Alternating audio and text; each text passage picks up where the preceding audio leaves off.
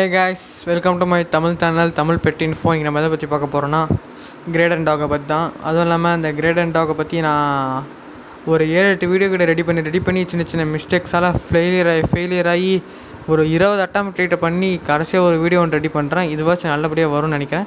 இப்போ நீங்கள் பார்த்த 2 பேர் தான் கமெண்ட் பண்ணியிருந்தாங்க எங்களுக்கு வந்து கிரேட் அண்டை பற்றி வீடியோ வேணும்னு, அதனால தான் வீடியோ போடுறேன்.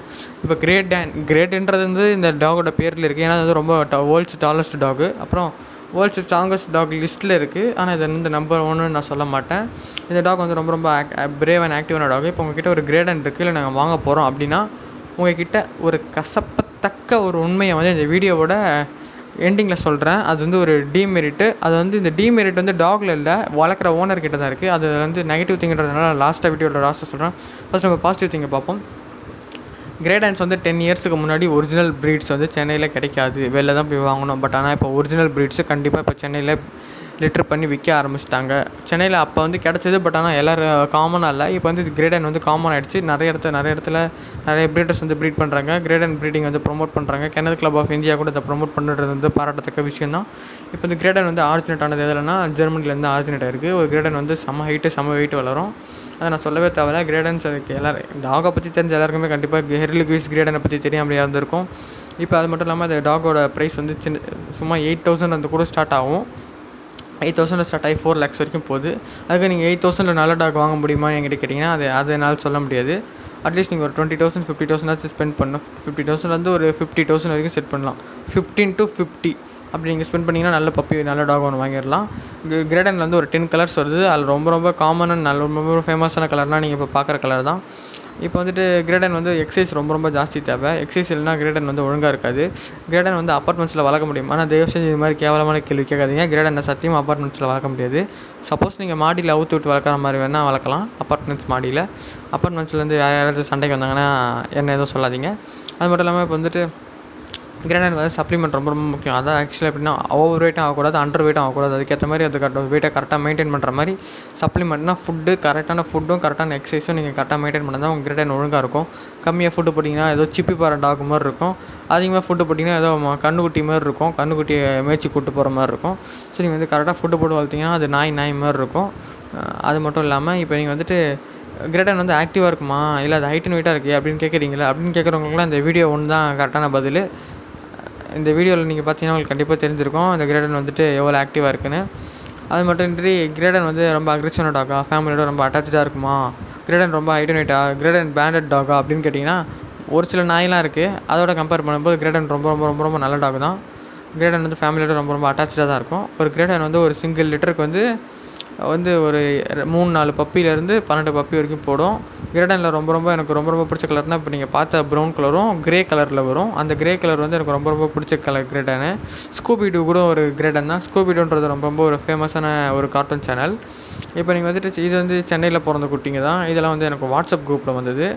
இந்த பப்பீஸ்லாம் ஒரு 10,000 to 15,000 இருக்குன்னு நினைக்கிறேன். அப்புறம் அந்த ப்ரீடர்ஸ்லாம் யாருன்னு எனக்கு தெரியாது. எனக்கு தெரிஞ்சது ஒரு சில ப்ரீடர்ஸ் தான். அவங்க வேணால் உங்களுக்கு இன்ஸ்டாகிராமில் வந்து பிக் பண்ணுங்கள். என் இன்ஸ்டாகிராம் ஐடி வேணால் நான் டிஸ்கிரிப்ஷனில் தரேன். சரி, நம்ம வீடியோக்குள்ளே போகலாம். நான் வந்துட்டு இப்போ வந்துட்டு கிரேடனை பற்றி சொன்னேன். இப்போ நீங்கள் வந்து கிரேடனில் வந்து இயர் கிராப்பிங் பண்ணுவாங்க. அதாவது காதை கிராப் பண்ணுவாங்க. அந்த காதுக்கு இது கிராப் பண்ணுறாங்க, தொங்கிட்டு இருக்கிற காதை தூக்கி நிற்க வைக்கிறதுக்கு தான்.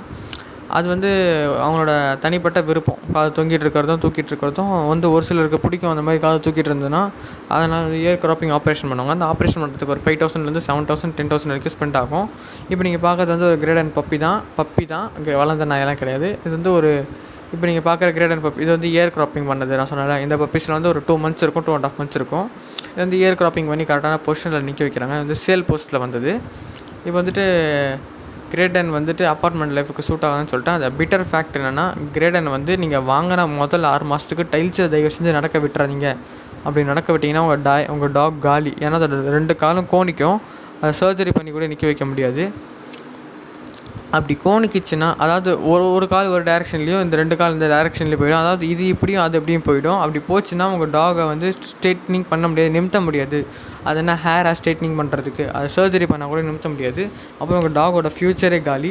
ஸோ நீங்கள் வந்து அது வந்து நல்லா ஒரு தரையில், சிமெண்ட் தரையில், இல்லை ரஃப்பான ஸ்பேஸில் அப்படிலாம் நடக்க விட்டு வளர்க்குறோம். அதுவும் இல்லாமல் எந்த டாகை நீங்கள் டைல்ஸில் விட்டு அதுமாதிரி அதுக்கு நெயில்ஸ் வந்து தேயாது. நெயில்ஸ் தேயலைன்னா நீங்கள் வந்து நெயில் கட் பண்ணணும். நெயில் கட் பண்ணுறது வந்து நீங்களே ஆர்வ கலர் மாதிரி பண்ணிங்கன்னா உங்கள் நாய் செத்துரும். ஏன்னா நகம் வெட்டின நாய் செத்துருமானா கண்டிப்பாக நகம் வெட்டினீங்க அந்த ப்ளீடிங் உங்களால் ஸ்டாப் பண்ண முடியாது. ஸோ செத்துரும். வெட்டினரி டாக்டரால் மட்டும் தான் நகத்தை கரெக்டாக கட் பண்ண முடியும். அதுவும் இல்லாமல் யாரும் தயவு செஞ்சு நாய்க்கு நகம் வெட்டுற பேரில் வெட்டி அதை கொண்டுறாதீங்க. அதோட ப்ளீடிங் கண்டிப்பாக ஸ்டாப்பே பண்ண முடியாது. கிரேடனுக்கு நல்லா பொதுவாக எல்லா டாக்குமே சொல்கிறேன். நீங்கள் டைல்ஸில் நடக்க விட்டிங்கன்னா உங்கள் கிரேடனோட கால் கோணிக்கும் நகம் ஜாஸ்தி வளர்ந்து போயிடும். ஸோ நீங்கள் கிரேடன் வந்து டைல்ஸில் விட்டு வளரக்கூடாது ஒரு 6 மந்த்லேருந்து 1.5 இயர் வரைக்கும். மற்றபடி இந்த டாக் வந்து ரொம்ப ரொம்ப நல்ல டாக் தான். ஃபேமிலியோட அட்டாச்சான டாக் தான். யார் வேணாலும் இந்த டாகை சூஸ் பண்ணி வளர்க்கலாம். காசு இருந்துச்சுன்னா, கரெக்டான ப்ளேஸ் இருந்துச்சுன்னா, உங்களால் பார்த்துக்க முடியுன்ற நம்பிக்கை இருந்துச்சுன்னா, நான் ஜாஸ்தி ஃபுட்டு கொடுக்க மாட்டேன், நான் கம்மி ஃபுட்டு தர மாட்டேன்ற எல்லா விதமான கெப்பாசிட்டியும் கொடுத்துச்சுன்னா நீங்கள் கண்டிப்பாக கிரேடனை சூஸ் பண்ணி வளர்க்கலாம்.